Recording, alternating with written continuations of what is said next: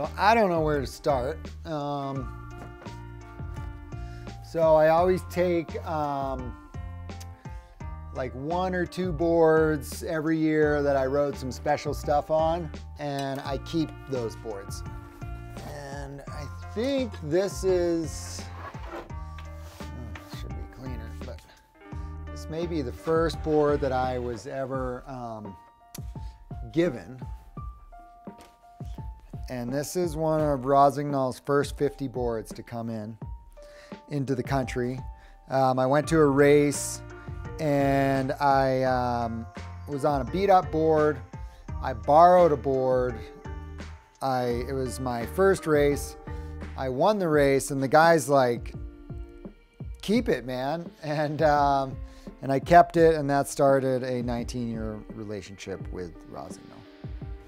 This, I can't remember if this is my first or second split board. But this guy, it's actually pretty darn well done. Trying to find the like original Jones. There we go. The first Jones split. So yeah, I shot deeper on this. Oh, here's the board I rode Shangri-La on. This I rode the Grand and Denali on. This was a special board. Well, let's start at the beginning with the flagship maybe. All right, yeah, so Jones flagship, this is what the company is built on, which is a hard charging free ride board that is really a direct lineage from what I was doing at Rosignol. Rode for them for 19 years, had my own line of boards for at least 10 of that, and just slowly been evolving it. And this board has a lot of meaning to me, because this thing is, when I got on this, I was like, wow, we got something here. Ironically, this wood top sheet we've come full circle on. We've played with a bunch of different materials, but we realized the properties of this wood on how the board rides plays a way bigger factor than we previously thought. And that only took about 50 test boards to figure that out. I gotta go, I guess we can go, let's go into hovercraft world. So it's funny, when this board, I came in and I wanted to make a board where I compressed as much as I could into a small shape. So this has a really long side cut, basically has a race tail similar to this board over here, and then a blunted nose. So this was a 156, and the fact that we were riding POW on a 156, previously that would have been on like a 165, and Dmitry Milanovic got a hold of this board, and he actually did a volume test on this compared to a traditional snowboard, and he came back to me and was like, this has the float of a 167, I think he said, of a traditional narrow board. And all I remember about this board is this thing showed up and it snowed for like 10 days straight, and it was a POW fest. And then over time I started riding it on hard snow, and I'm like, wow, this thing is insane on hard snow. And now, from the get-go, we always called it, don't call me a POW board. And now people know it as just, it's really a all conditions free ride board. Killer for touring, which is why I got this board here, very special board to me. I rode, this is the Ultracraft. This is our first foray of going really deep into lightweight construction.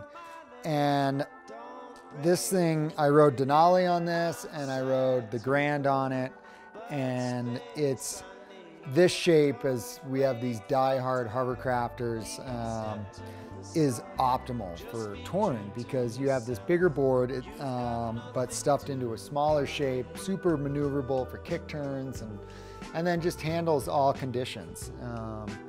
So this is, yeah, this board continues to, I think my it wouldn't surprise me that I end up on a 152 really lightweight hovercraft and am just running around skin tracks when I'm 75 years old on a 152 super lightweight hovercraft. This is the original solution, and this was one of the reasons why I started the company, because at this point, most of my snowboarding was splitboarding. I was sick of splitting, solid boards. I knew there was room for improvement with splitboards. So that's why one of the main things and why I call this board the solution. And this is a first gen solution. This one shot deeper on this. I love my Doug Coombs sticker and C.R. Johnson sticker. I remember, man, because I was like, everything was new to me, alpine starts and stuff, and it was intense hiking these lines on this board. And I had the Coombs sticker. I'd look down all the time, and especially on those dark starts, and it's like, man, Doug would be psyched to see us out here. And sadly, CR passed while we were filming that movie, and so honored him with that. Carbon flagship. This is, when it comes to really serious riding,